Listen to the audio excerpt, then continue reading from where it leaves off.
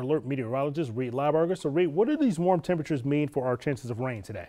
Yeah, it means that we have rain chances in the forecast for today. We got a lot more moisture out there, so that's not letting these temperatures drop much this morning. As you step out the door, probably not going to need those same jackets or coats you grabbed the past few mornings, as those temperatures were in the lower 40s. Cloudy outside over Florida A&M. You can see that very nicely on the camera this morning. Sunrise 1 hour away. That's going to be at 7 a.m. on the dot for you here in the capital city. We've had some showers on radar, so getting that rain chance started early, but that is now cleared to our north and we are dried out locally. We had some rain. It was lingering in eastern Mitchell and western Colquitt County, passed through Thomasville. Sprinkles, that was all it was. Probably didn't even wake you up if you got any rain, but if the road's a little wet when you step out, that's why.